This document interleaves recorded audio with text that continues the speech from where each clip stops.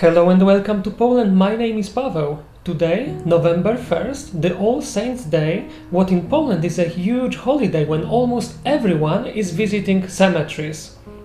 But today they are all closed. I'm filming inside and I'm going to explain you why. I will share some shots what I had taken last week from some cemeteries in Kraków, and then I want to explain a bit about the current situation and about flowers for today. Shall we?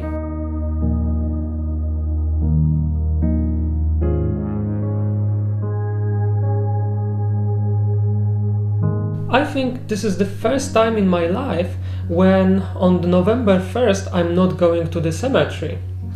It's of course all because of the pandemic. Last week in Poland we had every day over 20,000 cases. There are not enough beds in hospitals, so we are building some temporary hospitals, like for example on the National Stadium in Warsaw, in the capital. Now you can see some shots from the last week when I start making that video. People are coming to clean and prepare graves. Then on All Saints' Day, everyone is coming with flowers and candles to decorate it. Cemeteries are beautifully decorated. It is also the time to meet family and friends to talk about those who passed away.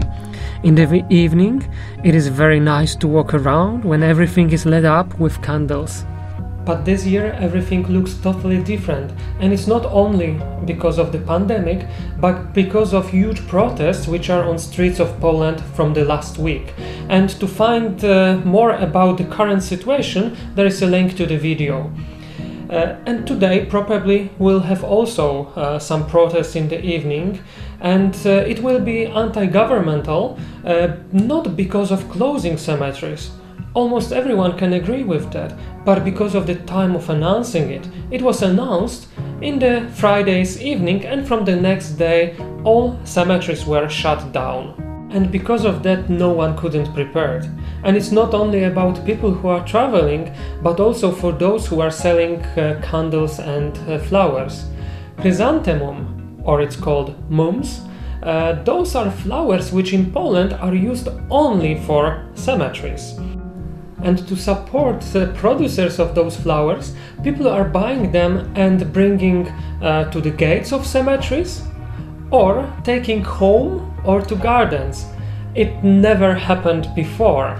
Once I've had someone who asked me about flowers to buy for their family, but I said never buy chrysanthemum. It's a funeral flower. In the future I will make a video about cemeteries and also funeral traditions in Poland, because it's very interesting. So if you want to find that, also if you want to follow the current situation in Poland, please subscribe to my channel and also click the bell of notifications. And it's all for today, so see you in the next episode. Thank you and bye!